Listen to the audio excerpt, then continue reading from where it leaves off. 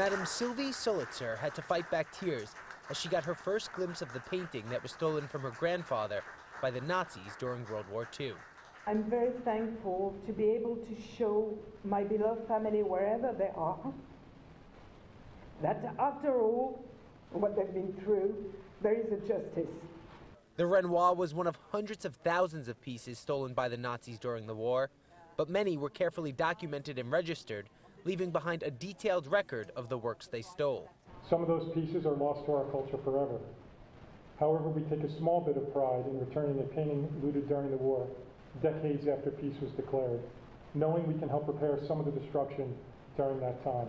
The painting Deux femmes dans un jardin, or Two Women in a Garden, was one of several in the collection of Sulitzer's grandfather, Alfred Weinberger. When Weinberger fled Paris at the beginning of the war, he stored much of his collection inside a bank vault that was later looted by the Nazis. One reason that we hold these events upon the return of missing or stolen artworks is to celebrate these agents' dedication and proficiency and to get the word out to the public that the FBI's team is ready, willing, and able to help right the wrongs of history.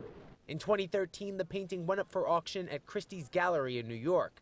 That's when Madame Sulitzer made her claim. Christie's notified the FBI, and the purported owner agreed to relinquish its claim. I hope he loved it. Unfortunately, Sulitzer won't be able to keep the painting. Now that it's been found, she has to repay the French and German governments for the compensation they gave her family following the war. To do that, she plans to put the painting up for auction. Several sites estimate the value to be about $200,000, although no one at the museum would speculate on a sale price. Suffice it to say that Madame Sulitzer believes that it's priceless.